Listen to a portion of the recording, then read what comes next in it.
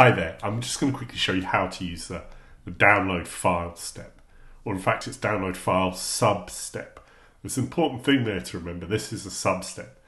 That means, and I'm going to dive straight into an axiom I'm making, it's only available in the interact step. So it's a sub step, and you can see add sub step. The download, I'll just type files instead. All the download and upload files steps are sub-steps, and they're only available in the interact step, because that's the step that does all the cool stuff in the UI.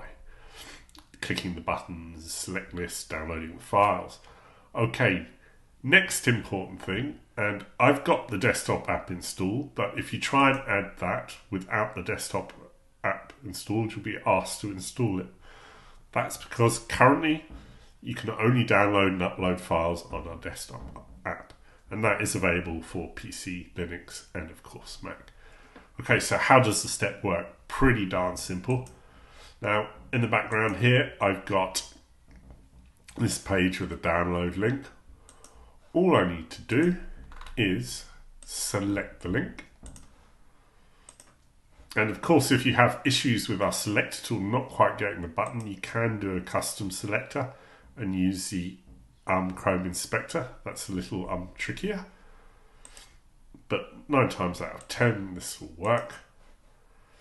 In fact, higher probability than that. Okay, next, so I've selected that, is you go and select the folder you want to download the file to. You just click on this, click select, press open, and then it's going to automatically add the file path and open the desktop app if you haven't got it open.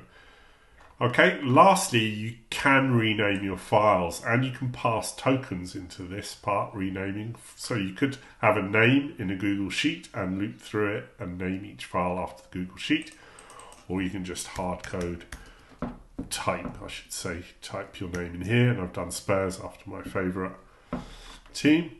And that will essentially download a file for you and rename it called Spurs into that video.